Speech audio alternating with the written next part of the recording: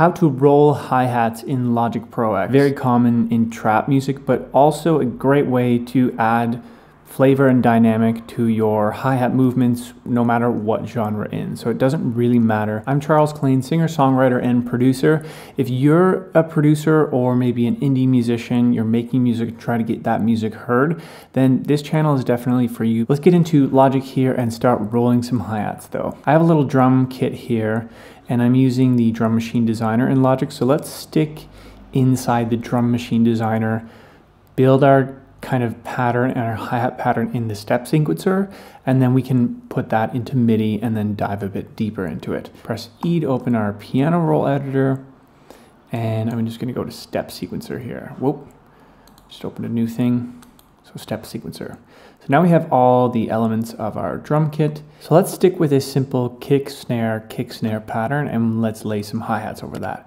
So kick, snare, oh, those are hi-hats, so kick, snare. And now we'll lay the hi-hats over in the middle here. Keep a note in the step sequencer, take a look at what your rate is here. So we're on 1/16 now, so if we prefer 1/8 hi-hats, we have to go 1/8 here. And now we can fill up each square with hat sounds. You can also click and drag. And now we have a kick, snare with this hi-hat pattern.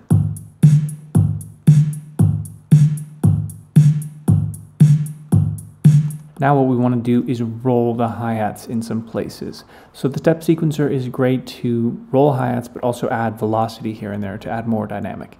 So we can press drop down here, and note repeat is where we're going to do the rolls. So you can see each note here says 1. If we want to roll the 4th hi-hat, we click in and drag up or down.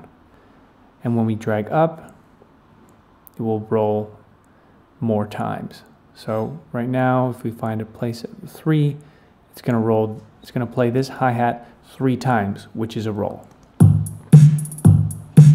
And that's what a roll is. If we wanted to also roll down here, we click up. We can also have that 10 times, 6 times, you know, whatever roll you would like.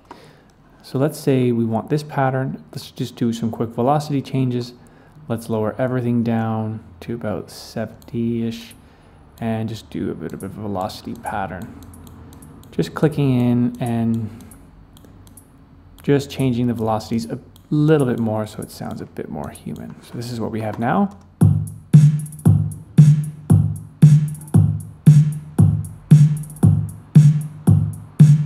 And those are rolled hi-hats. So that's the quick and easy way to do it within the step sequencer. You can see when we change this to MIDI, if we right click and go to convert to MIDI region, and then we say down here, or we can even at the top say separate by note pitch, go separate by note pitch, and then once we dig in on the MIDI in the piano roll editor, you can see not only that we've changed the color of the velocity because we've done that in the step sequencer, but you can see the MIDI notes here. These are the rolls that we made. And so you can do the same thing if you would prefer just to work directly within the piano roll editor. You can go with your pencil tool or paintbrush tool. I prefer the pencil, and you can draw your notes in as you would. And then you dig into the piano roll editor while you're listening to your song and while you're mixing. If you get annoyed with rolls, you can get into the piano roll editor and edit them. Another way to roll hi-hats, if you don't want to do it within the piano roll editor or the step sequencer, you can just do it yourself with your, well, if you actually have hi-hats and you can record them with a mic, or you can also do it with a MIDI controller here. So I have a MIDI controller, I've set my hats track to record. I can press any note on my MIDI controller to get that pitch. So I'm in B flat here. So I'm going to do B flat, pitch. And I'm just going to do a pattern that I hear in my head over this kick snare, and then we can edit it in MIDI and add some rolls inside the piano roll editor. So let's record this.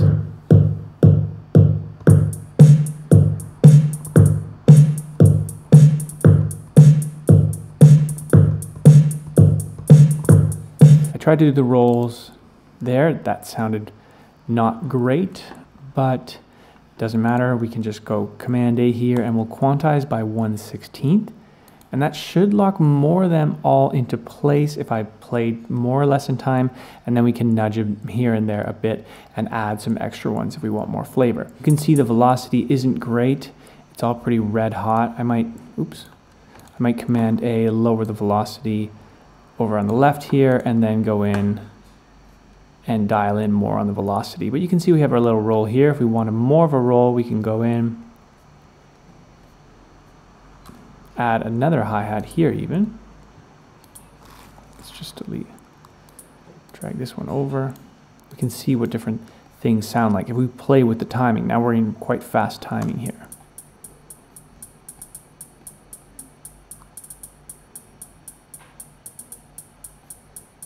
Maybe a nice roll at the end.